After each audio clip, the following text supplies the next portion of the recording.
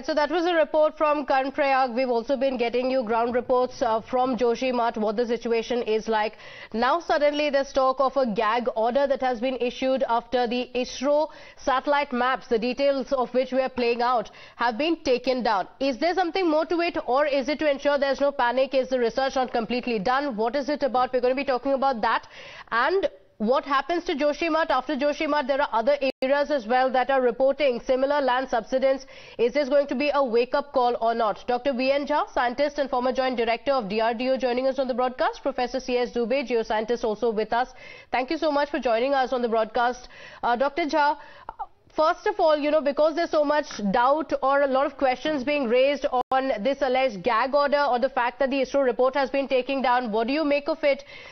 Should we be reading too much into these reports being pulled down?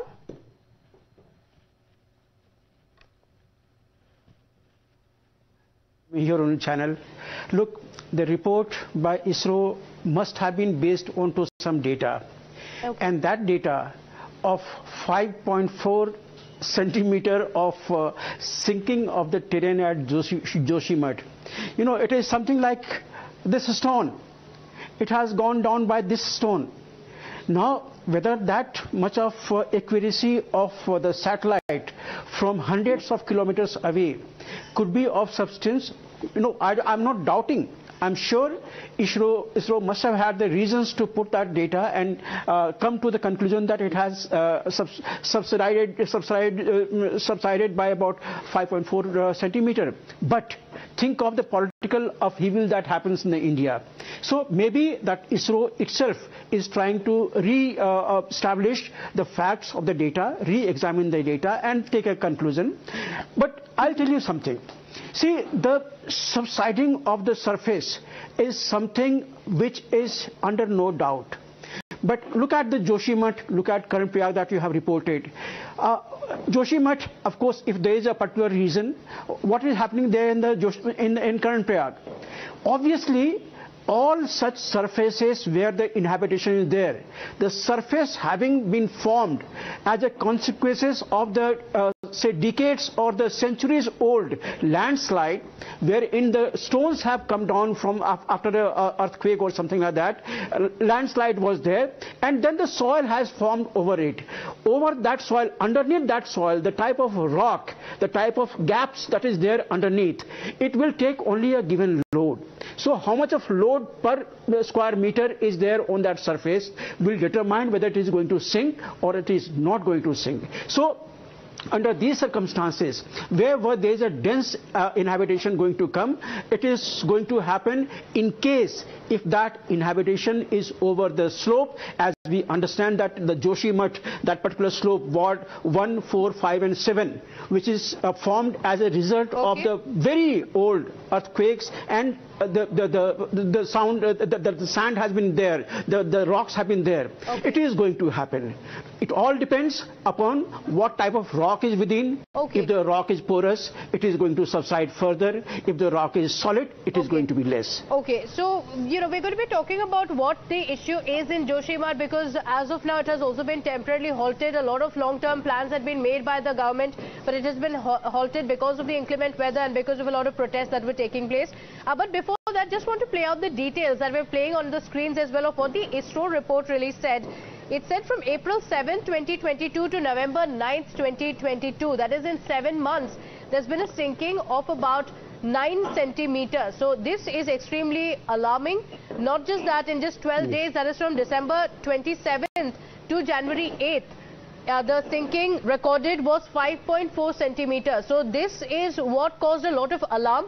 Of course, yes, the residents were also extremely worried. So, the reason why the ISRO report was perhaps taken down, could it be because of the panic it could have been set in? Should there be absolute transparency or not? Professor Dubey, what do you think? Because, there was a big concern.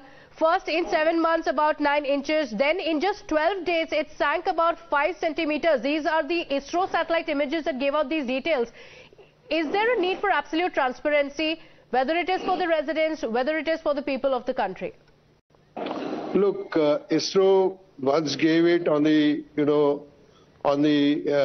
somewhere in the noting. It is fact. If it's said any time, I will take it as a fact or a proof that this is sinking by 9 centimeters and latest by fastly by 4 centimeters in 7 days or 4 days. Now the question is that where it is lying. Now we know that it is on a glacial base. It is near the fault which is called as main central thrust and Vakrata thrust and Munsiari thrust. It is on a landslide which has a burden of the things.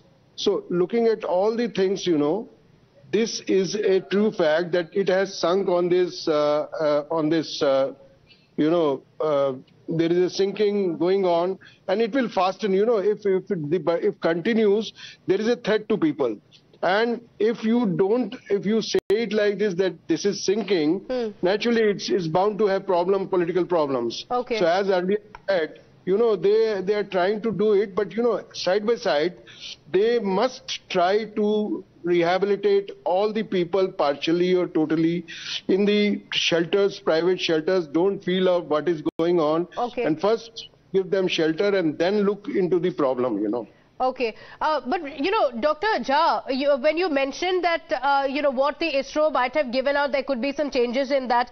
So the NDMA statement that came out said that the organization's own interpretations of data are creating a lot of confusion. This is the reason why it's being seen as a gag order, because what the NDMA has said that these are organizations' own interpretation of what the situation is, but these are satellite images. So aren't these images showing what the reality is on ground?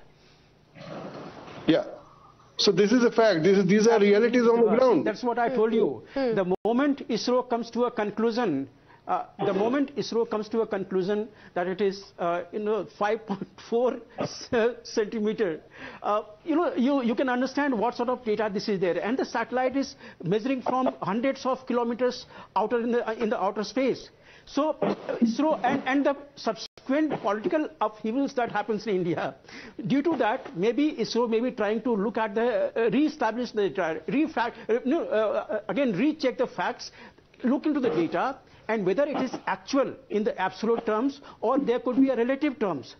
Both of these have got huge consequences in the political terms in India. So from that point of view, I wouldn't be surprised if ISRO would have taken, willingly back for the time being to recalculate the entire thing and come up again with the fresh data, or re-establish the same data that yes, they have rechecked it and this is what is the fact. I wouldn't be surprised for this. Okay, all right. But the NDMA to come and say that, this is your own interpretation when these are satellite images, saying this is causing a lot of confusion. That's the reason why such questions are being asked. Thank you so much for joining. Yes, Professor Dubey.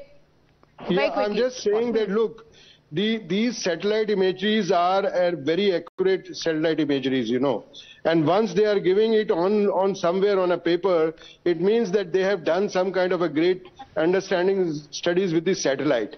Now, yes, there will be a threat and to people if they understand this, and there will be more havoc. So for this, probably they have gone back to their taken back their report. The question being, what's there to hide? We know that the subsequent governments have failed the people of Joshimath. Is that the reason why they don't want the data to come out? Thank you so much for joining us. Unfortunately, we'll have to leave it at that. These questions, of course, remain. Maybe the ISRO will also be getting us new images of what the situation is like. We'll keep a track of that.